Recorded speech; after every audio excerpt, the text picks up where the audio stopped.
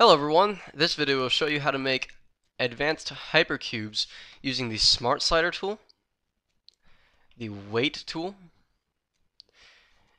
and the stacker tool.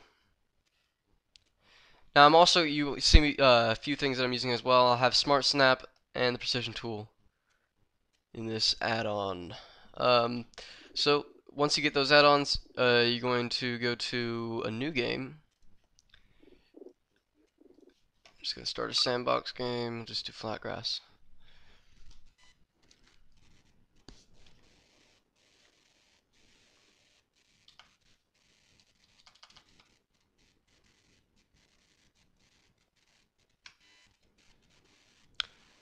Alright, we'll let that load.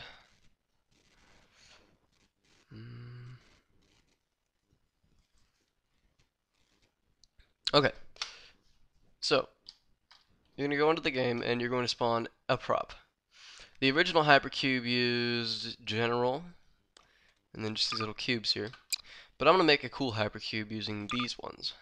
It doesn't have to be a cube, it can be a sphere, but I'm going to use these things. So I'm going to take a stacker tool, and I'm going to stack them with stack relative to prop. I'm going to freeze them. You can no-collide them if you want. Do not weld them. I'm going to count 2. So I'm stacking 2 out. I'm going to increase this by, I'll give it give a little bit of a gap. You're going to need a little gap. Make that 5. How do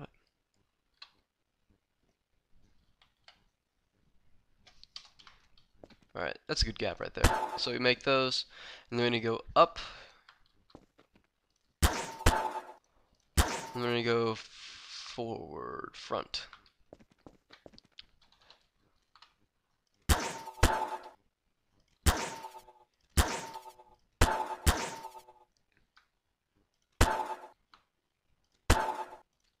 Alright, so now we have a 3x3 cube. What I'm going to do right now is I'm going to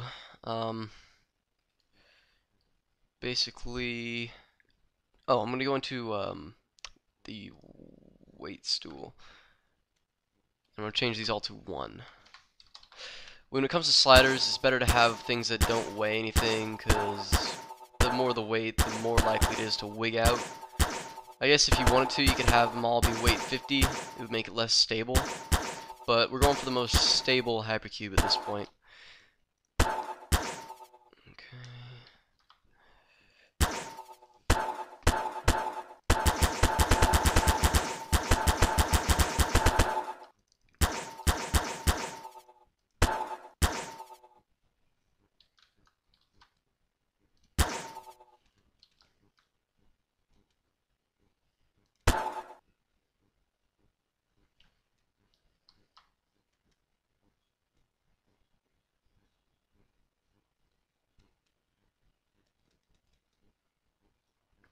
Alright, I think they're all weight 1.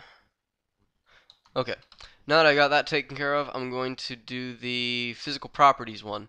And I'm going to I'm going to uncheck the one called gravity toggle, and I'm going to do metal, or super bouncy. Bouncy makes it cooler when it hits things, and we want gravity off so it kind of floats around. You know, click all of them once.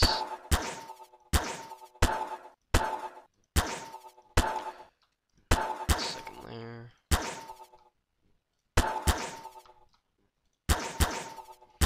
Bottom layer.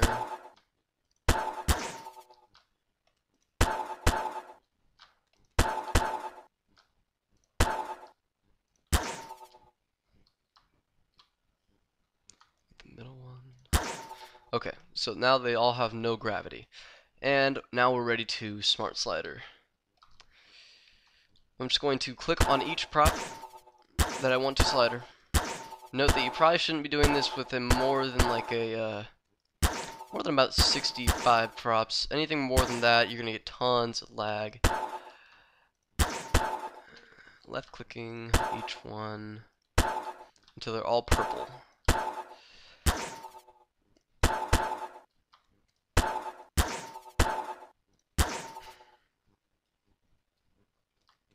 Alright, they're all purple. Once I'm done with that, I'm just going to right click. You see it's working there, it says in the chat. Alright, and it's finished. So I'm going to unfreeze them. And the SmartSlider will automatically no-collide them to each other.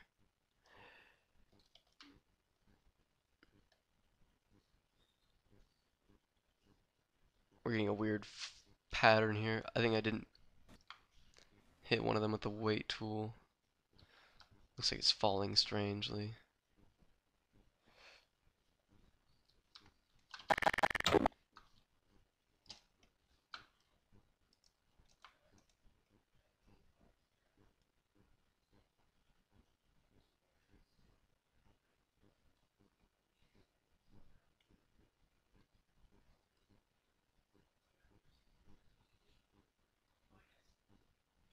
Nope, looks like I got them all.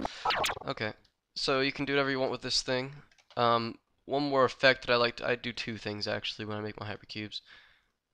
Why are they falling like that? Whatever. I think it's just the prop.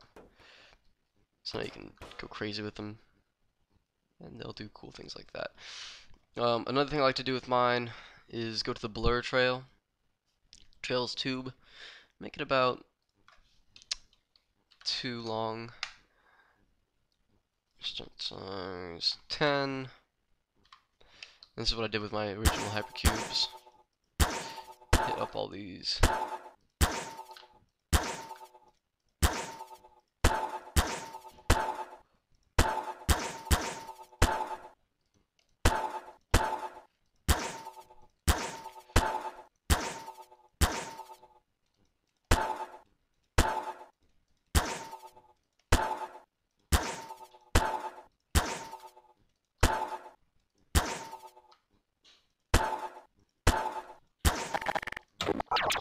Alright, they should all have trails now. That one does not. Looks like the trails on these props are kind of weird.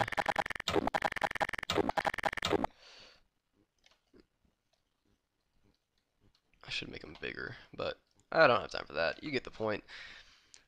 So, that said, yeah, maybe I missed one of these with the physical properties.